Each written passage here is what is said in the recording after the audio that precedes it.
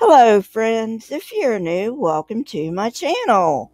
Why don't you go down, hit the subscribe button and ring the bell so you don't miss any episodes.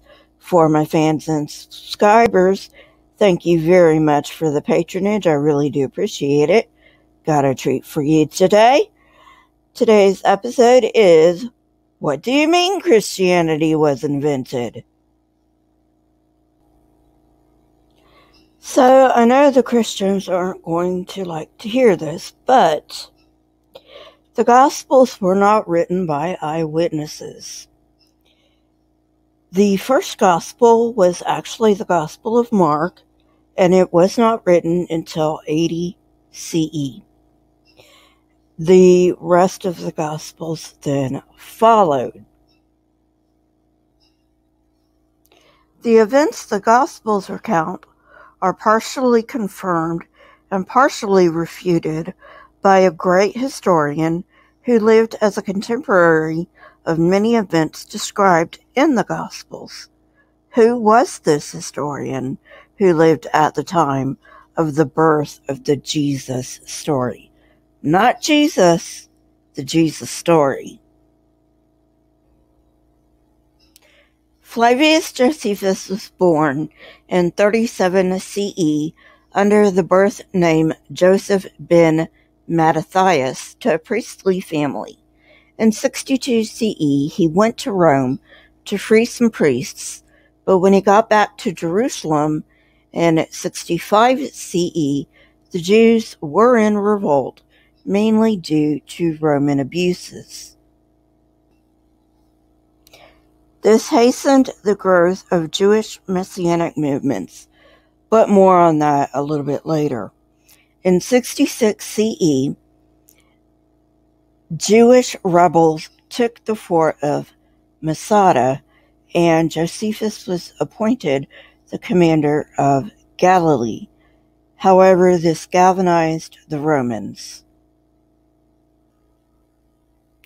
In 67 CE, cornered in a cave, the rebels made a pact to end their lives, but Josephus survived. The Romans, led by Vespasian, took him hostage. He decided to reinterpret the messianic prophecies, in which Vespasian became Messiah, and then he joined the Romans. Although he acted as a go-between with the revolutionaries, he was ultimately unsuccessful and had to watch the destruction of the temple and the defeat of the Jews. Nero killed himself in 68 CE, after which Vespasian became Caesar.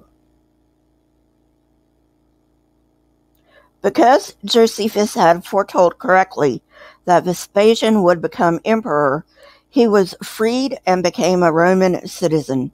He also adopted the Vespasian family name Flavius. Josephus wrote a history of the war and completed it in 78 CE. He also wrote the Antiquities of the Jews, completed in 93 CE.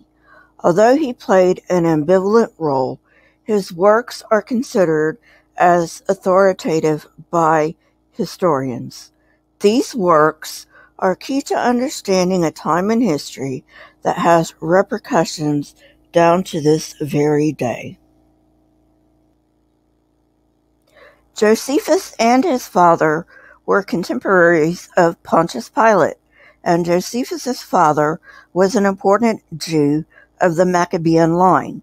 Yet, he makes no mention of the Jesus movement. He mentions the Pharisees, Sadducees, and Essenes, but not the Jesus movement. Wonder why. It's not only strange that as an historian he did not mention the Jesus movement, but it is also strange because he himself tells us that he had a religious curiosity and he tried all the sects of the day, the Pharisees, Sadducees, and Essenes. If the Jesus movement was an important sect at the time, why didn't Josephus mention it with the others? He even tells us himself that because of his love of knowledge, he tried all three sects. If the Jesus movement existed then, why didn't he try it?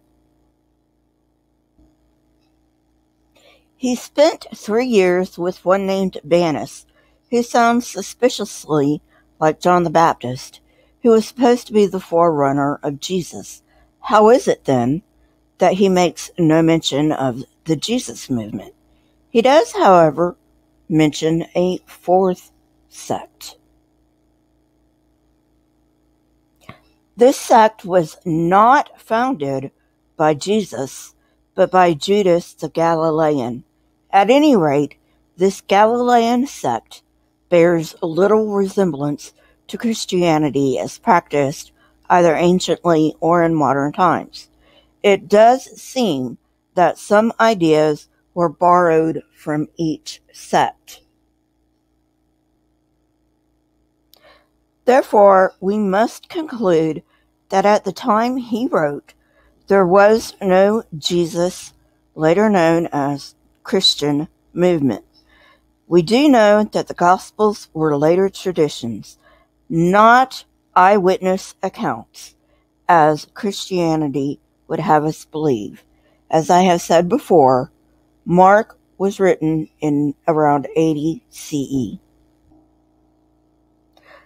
The Gospel of Mark, which scholars agree was the first gospel to be written, was not penned until around 80 CE, and none were written in Hebrew or Aramaic. Why, then, should we believe these reports over Josephus? Having addressed the qualifications of Josephus, let's turn to those of the Gospel writers. The quote-unquote apostolic writings contain many contradictions, which by itself is enough to dismiss them. For example, there are many examples of false quotes from the Old Testament. In addition, these writings contain many misunderstandings and misapplications of Old Testament texts. Since the Gospel writers are penning traditions, it is unreasonable to expect the historical accuracy we get from Josephus, who not only had access to first-hand accounts, but also to records as the governor of Galilee. However, we can't conclude that they are all made up. They could have grown from seeds of truth. So the best way I can explain this is by way of the telephone game. You may not mean to garble something that somebody told you, but you do for whatever reason. Nobody is there to correct you. And even though you have tried your best to relay the information as accurately as possible, you still did not relay accurate information. Now, that is not to say that you lied. Despite the contradictions between Josephus and the Gospel writers, and between the Gospel writers, there is a broad general statement of agreement such that we can safely conclude that at least to some degree they relied on Josephus.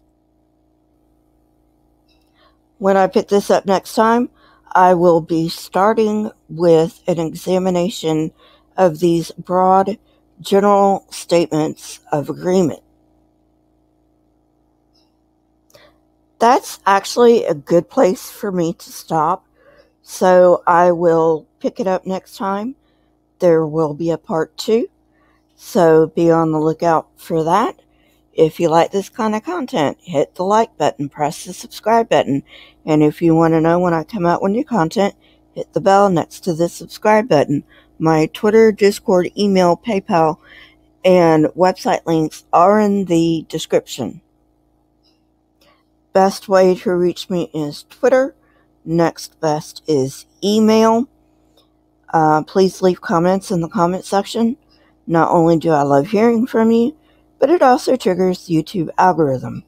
Also, I choose my comment of the week for my Saturday live streams from the edited content on my channel. Keep learning and searching for truth. Here are a few videos from my library. If you have not watched them yet, go ahead and watch them and tell me what you think. Until next time, friends, stay safe and goodbye.